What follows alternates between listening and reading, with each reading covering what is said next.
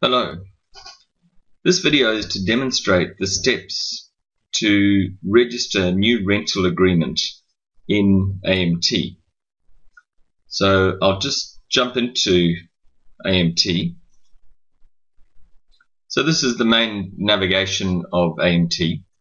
So if you have a new rental agreement, the first thing you do is you select the equipment on the right hand side in the Explorer, right click and open the details for that equipment.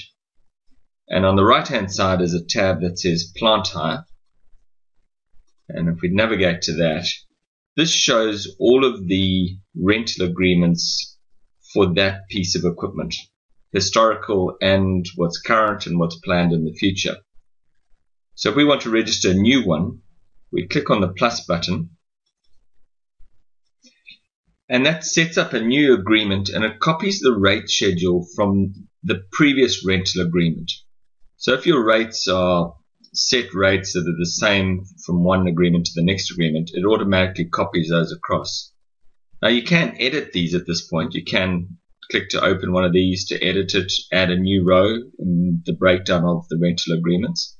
But assuming that they are staying the same, then you'll select the project for that agreement. So many equipment can be assigned to the same project. So we select the project and we can select the term.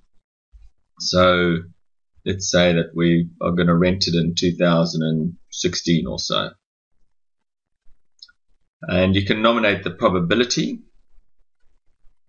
and the expected utilization per annum for that rental agreement. And once you define that, you can save that. And those are the steps to set up a new rental agreement. So it's a fairly quick and easy process to set up a new agreement. Now if you wanted to update the status of the rental agreement, if something changes, the probability changes or the term, you can go into that same form where we've just been in and make the edit. Or alternatively, what is easier, if you're looking at all of your projects, is to go to the project's allocation Gantt chart.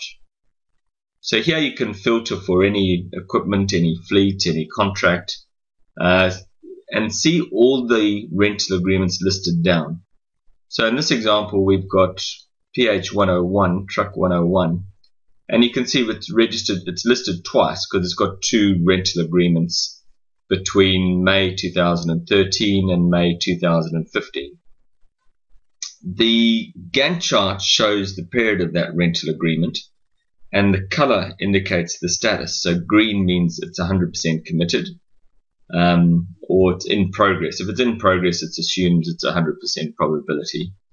Light blue means it's less than 50% probability, and there's a dark blue color that is greater than 50%. So yeah, that dark blue color means that it's between 50 and 100% probability. Now if we wish to edit one of these, you can edit it on the screen. You can click on any one of these and actually edit the dates, edit the probability.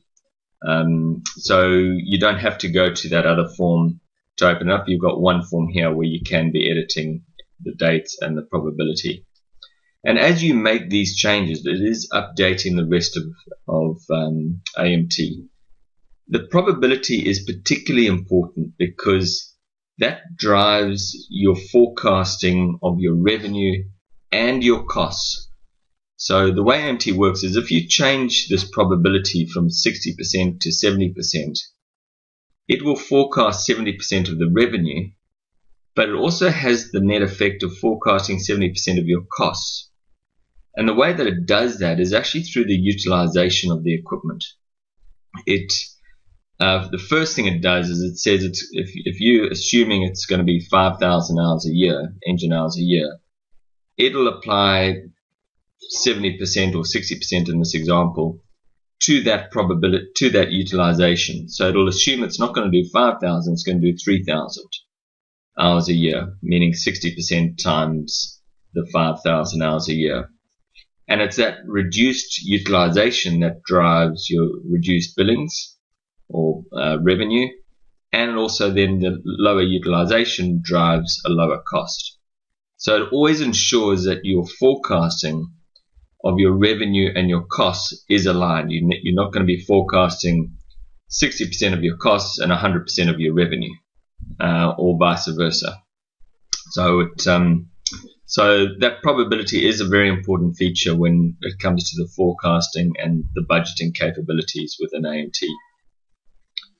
Okay, thank you. That finishes this little video segment.